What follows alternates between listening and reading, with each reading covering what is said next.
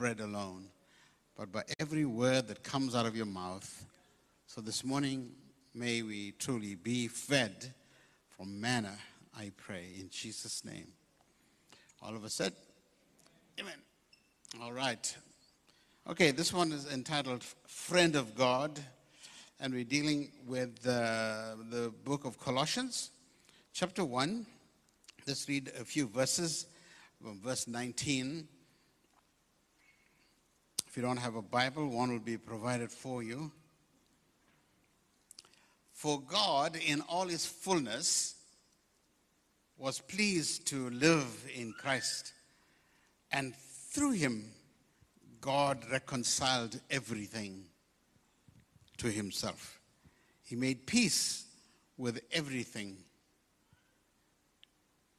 in heaven and on earth by means of Christ's blood on the cross.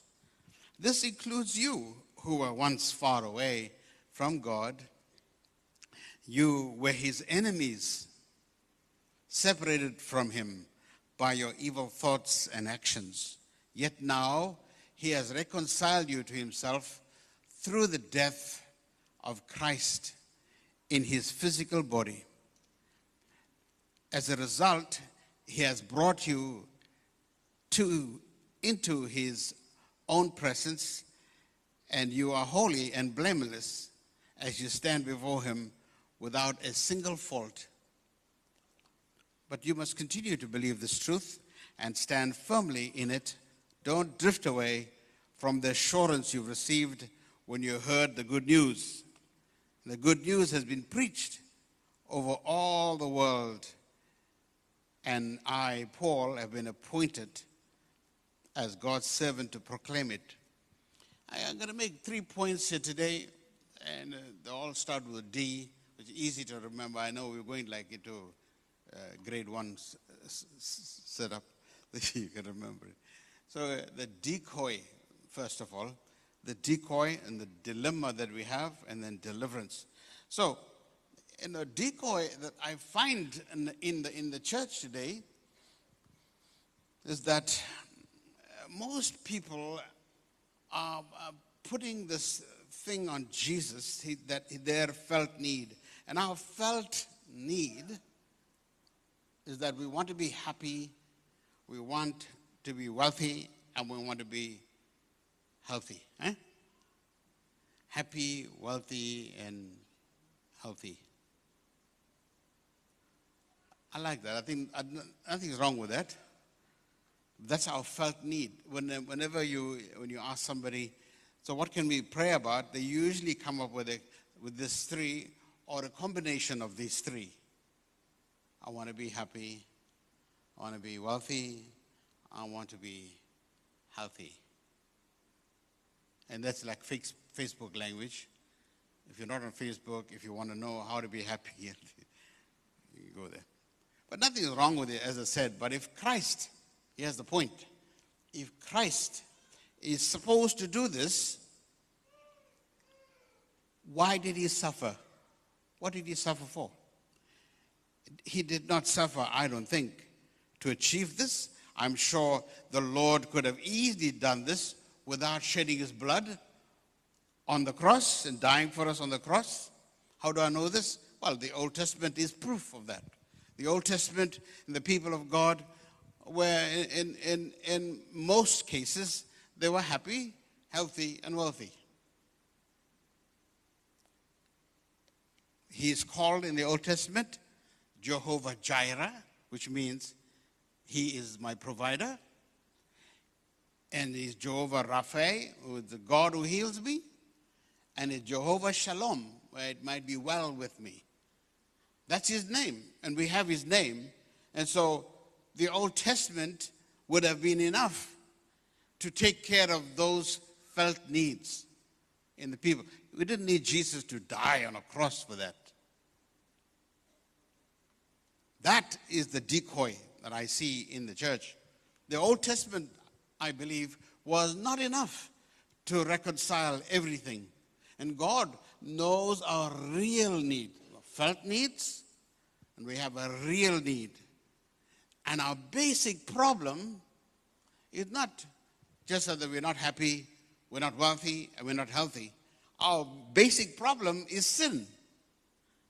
Sin is the problem. Put differently, Jesus and God knew that sin created death. We're going to die. It produced death in us. We deserved death. We are culpable because of sin. And the scripture says, in the soul that sins shall die. So if we're preaching about health, wealth, and happiness, then we have a gospel that is a little bit foreign to the Bible. A little bit foreign. The real thing, when you talk about Jesus, and people try to put Jesus inside there, and I'm telling you, it's a decoy. It's a decoy. Because that's not our real need. And because of sin,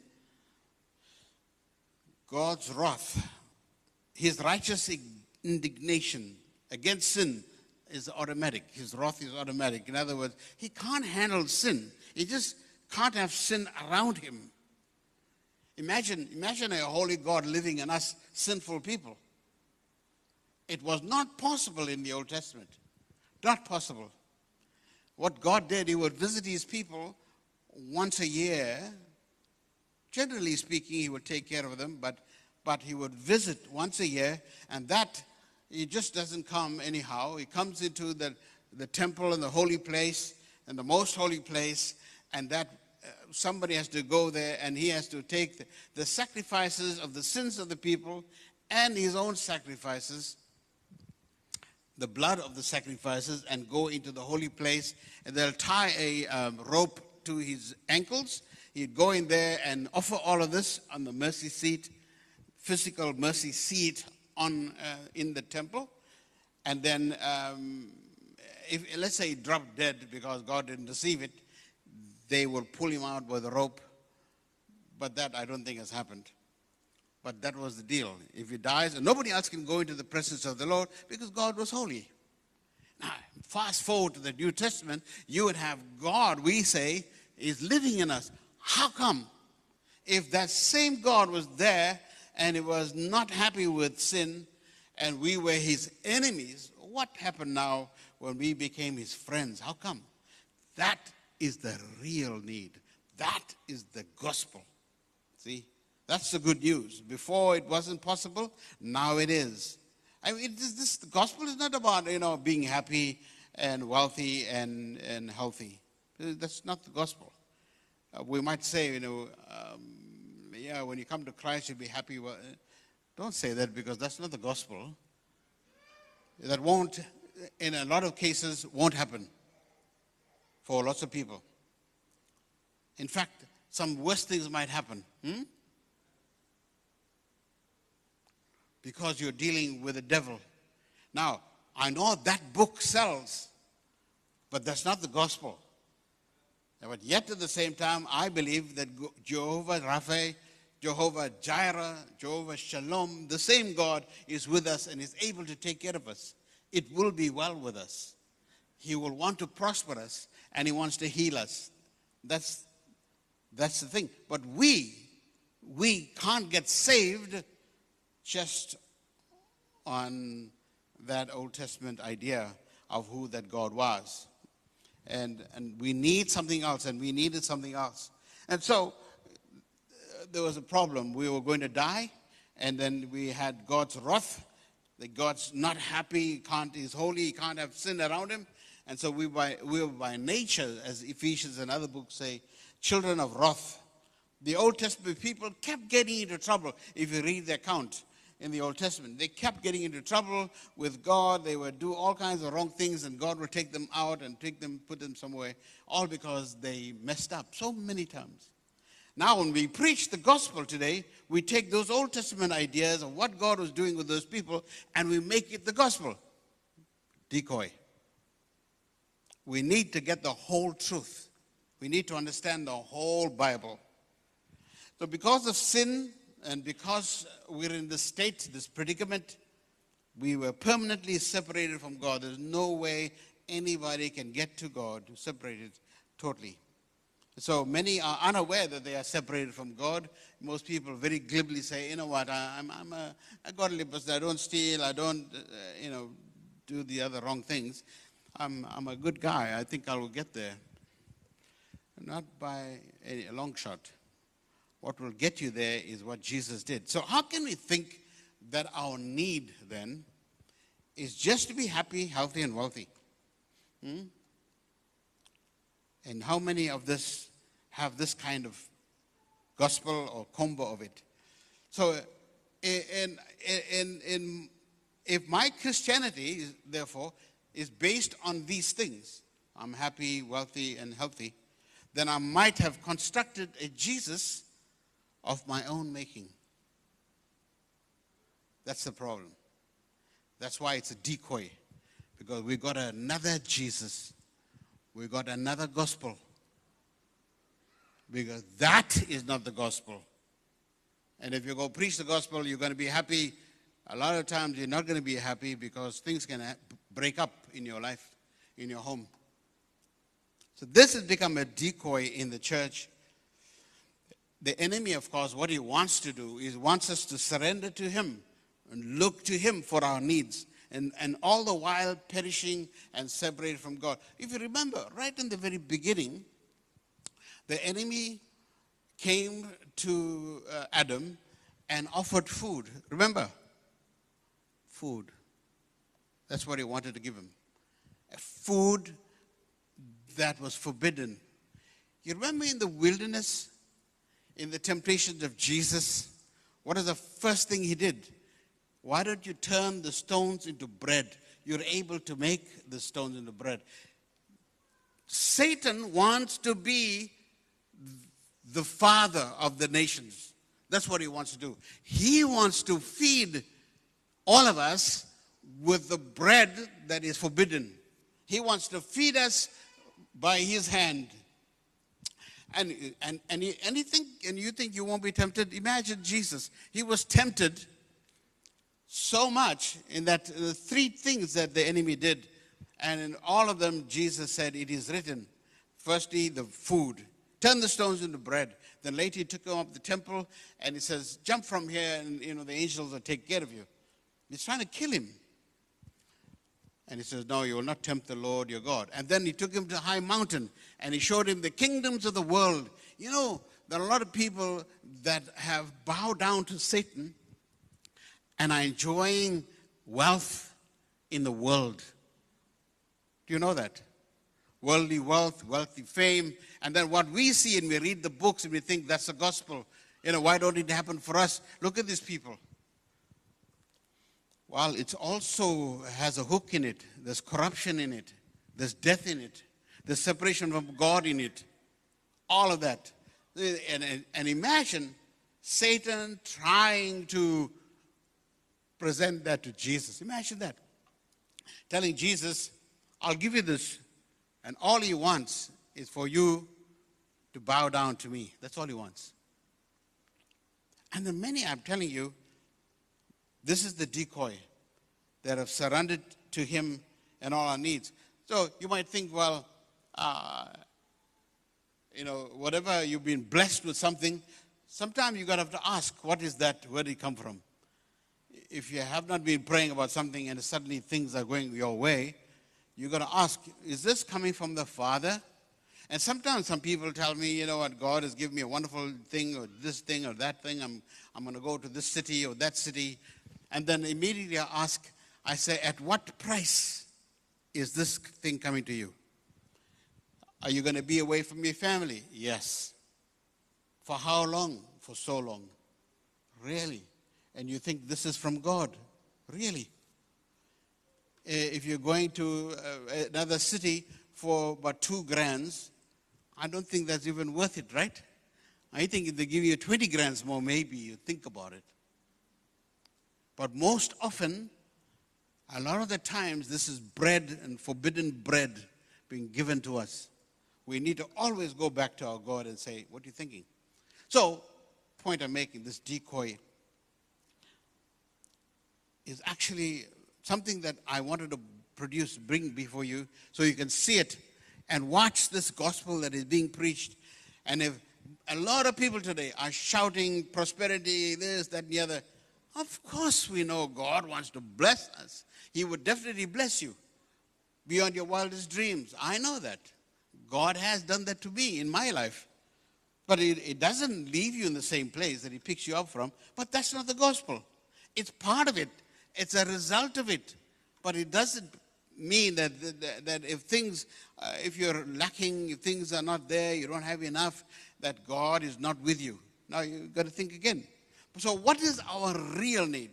What is our dilemma? And our dilemma is that we have become enemies of God by our sin. If you really look at your own life, if you have not really come to Christ, you don't know that Jesus is your Lord, then it's very likely that you have become an enemy of God. Well, that's strong words to say. Just by your sin. What happened to us as a result? That is a great, what has happened to us? That's a great question. And I'm glad that you asked. You're asking the question, so what happened to us? Firstly, death came to all of us. Secondly, God's wrath. The holy God cannot look on sin. You remember on the cross, Jesus being there and dying on the cross, and the Father looked away. If you remember, Jesus was saying, Father, why have you forsaken me? Remember that one? Well, that's what he was saying. You're looking at the sins of the world. Every corruption that you can ever think of, every rape, every murder, everything that you can think that the enemy and the people of the world are committing was on Jesus at that time. And Father could not look on his Son. He saw the sin. But there was a bigger picture, and the Lord knew what he was doing. He took our sins, the chastisement of our sin was on him. He took it for us.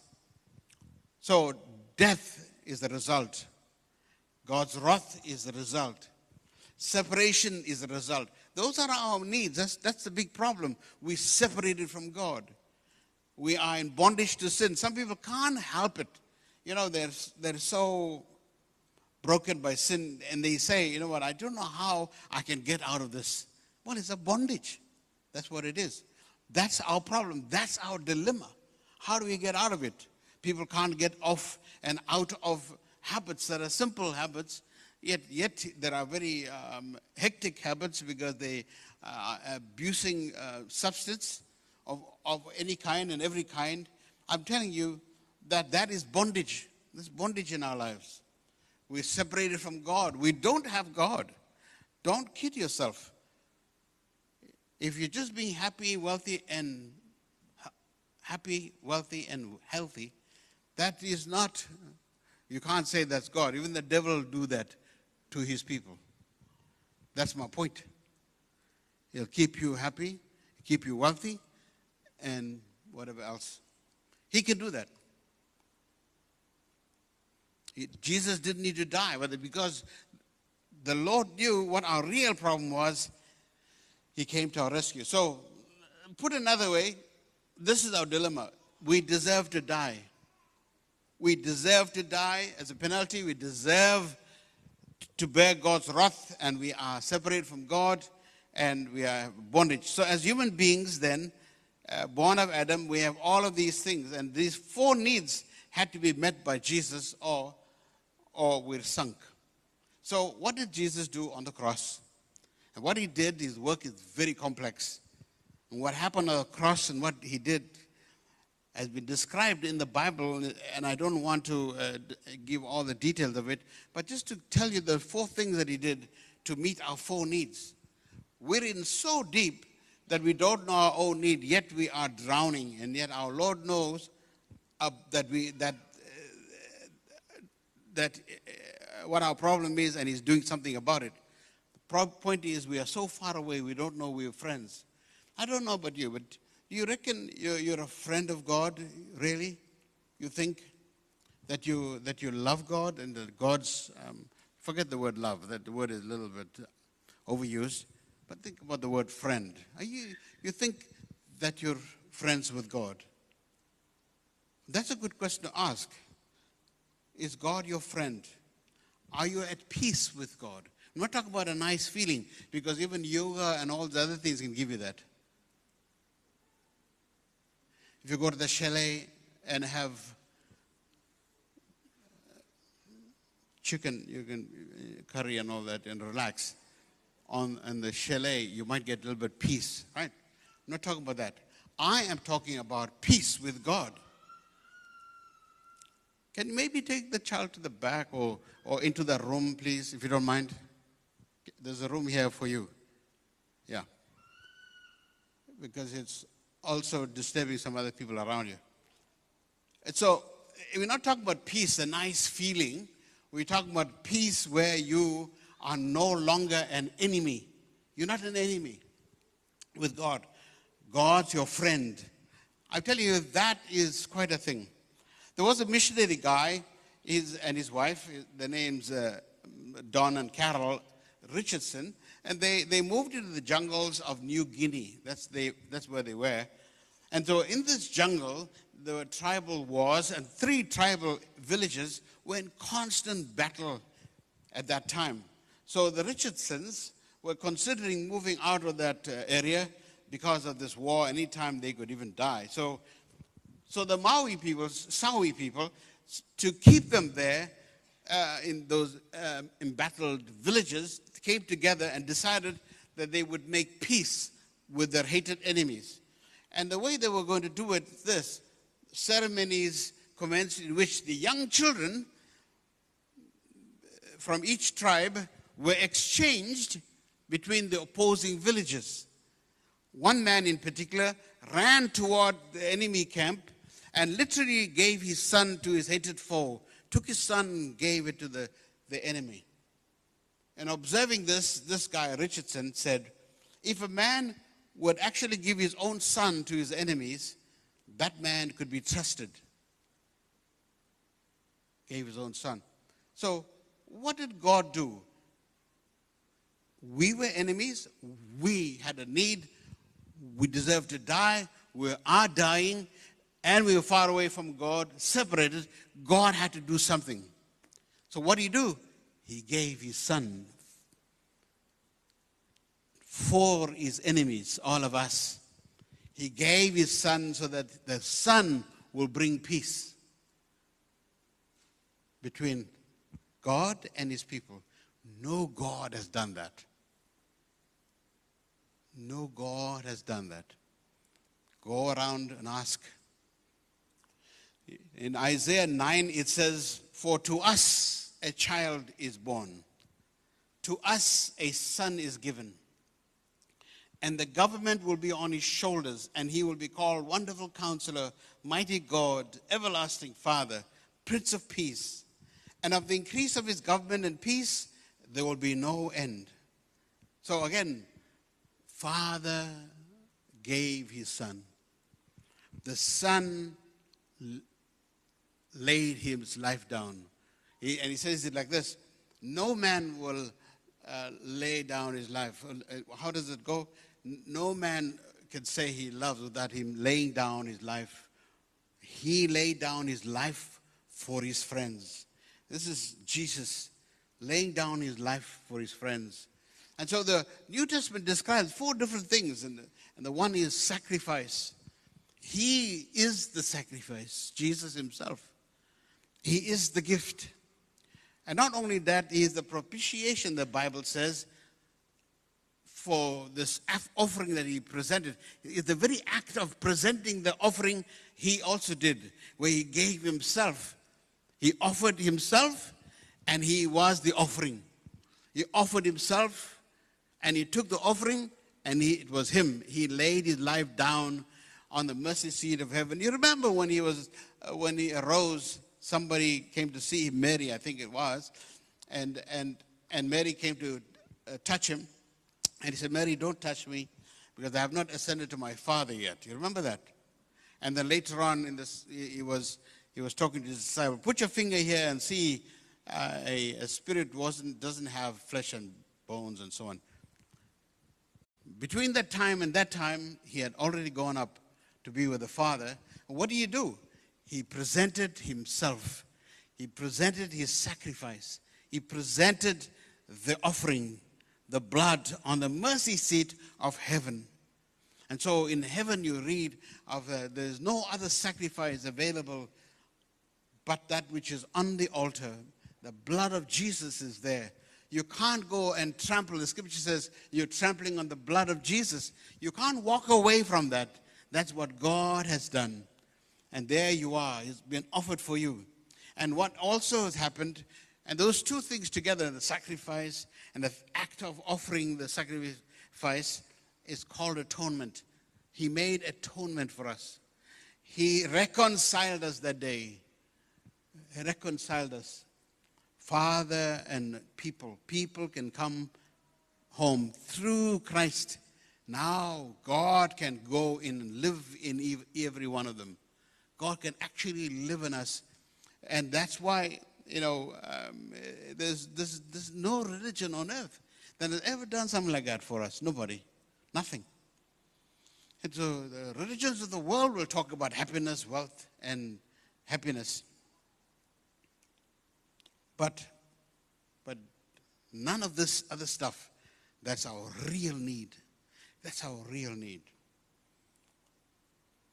No longer are we slaves. No longer are we enemies of God, but now friends with God. This is the deliverance. And his work met each and every need. And the word atonement is a very simple word. Actually, it's an at one meant. Atonement at one meant making at one. God made us together, made us one. It's a process of bringing us into union with God. And this atonement does two things. First off, it turns God's wrath away. God is not angry at us anymore. Not angry at all. And then God looks upon us favorably. We're not enemies any longer. Right in the very beginning, if you will go back to that Colossians chapter, and let's read that verse again with that in mind, and then we'll try and land.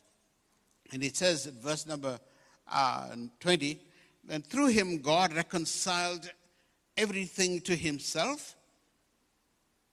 He made peace with everything. Jesus did in heaven and on earth by means of Christ's blood on the cross.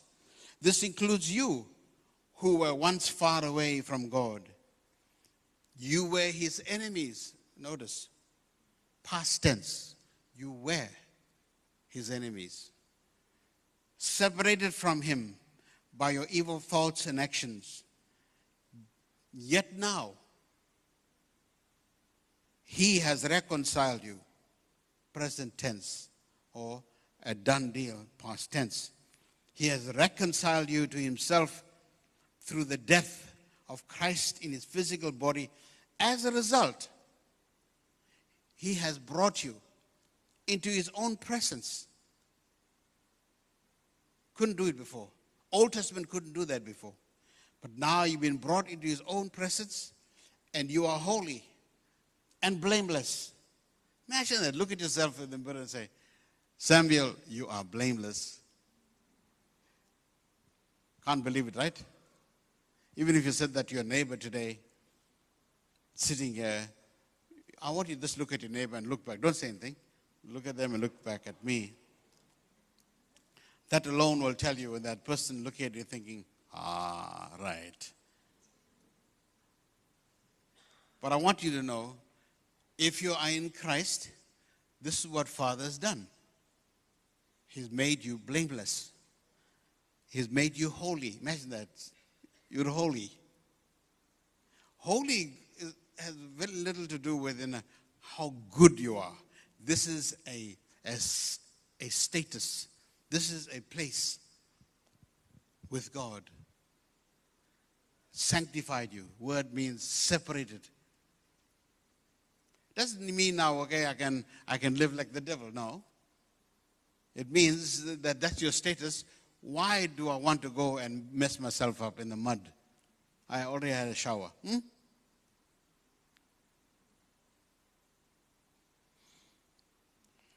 Yeah, the pause means it's not like I don't have anything to say. I'm waiting for it to sink. I can see that you're computing and all of that. But then you are holy and blameless as you stand before him. And then it says, even if you missed all that, without a single fault. You know, nice to say to your wife, you remember what God said? You know, or your husband, that is. You say, oh, God looks at me without a single fault. Don't pick on my past. Don't pick on what I did last year. I have no fault.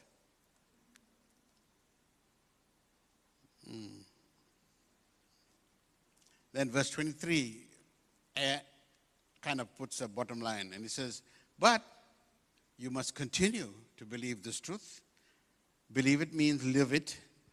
And stand. There it is. Stand firm. Stand firmly in it. Let's not just be like a mind, a mental gymnastics. You got to believe it and stand firm. Don't drift away from the assurance you received. Don't leave this place today and think, well, I can live like I want. No, you can't live like you want. That's what got to me when I was in drugs in those days. I mean, I was a mess, right? I was quite an idolater as well. I was a mess. I got to a place where God didn't exist for me. All of that had to be under the light of God's word. So when I would read this kind of stuff, and I think, wow, God is busy working with me. And not only could I just read it, but I was experiencing this before I went to church, reading the Bible outside of the church. And God was drawing me. And I could tell that I was fast becoming his friend. And that my prayers were not hitting the ceiling and coming back. Yeah. But then I couldn't drift away. I was going more and more closer. I was sinning a lot yesterday. I was sinning less today. And I know I was going to sin less tomorrow. That is the gospel, by the way. It got nothing to do with how good you are. God is busy working. It's the Lord working. What he did on the cross is not just to be, you can be happy, wealthy, and healthy. God is working. Don't drift away from the assurance you received when you heard the good news. The good news has been preached all over the world, and I, Paul, have been appointed as God's servant to proclaim it.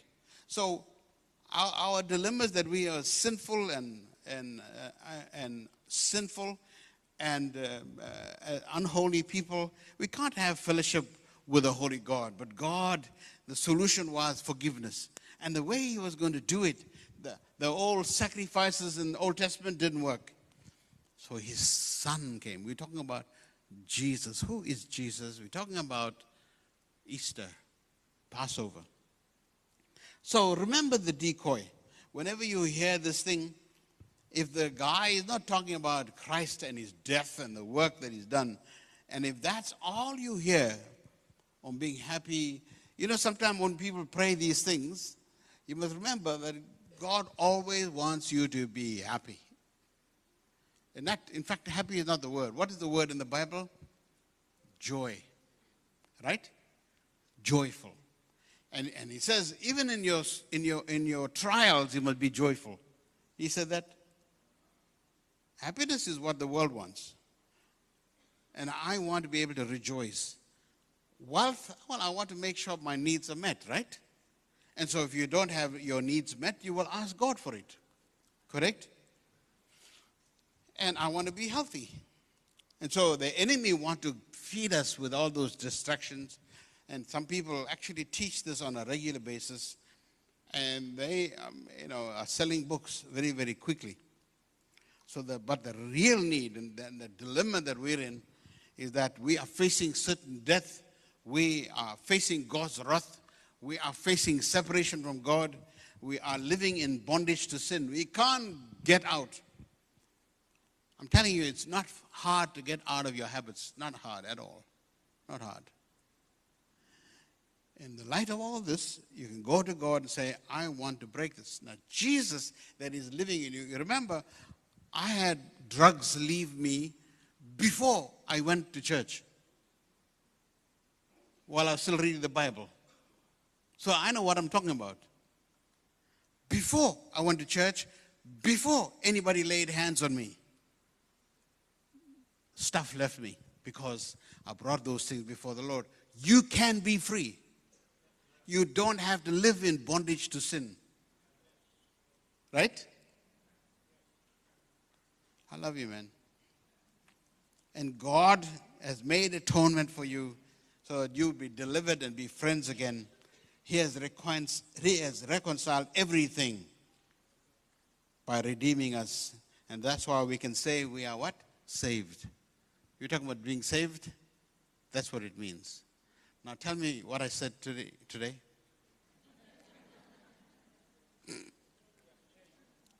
Stand with me, please.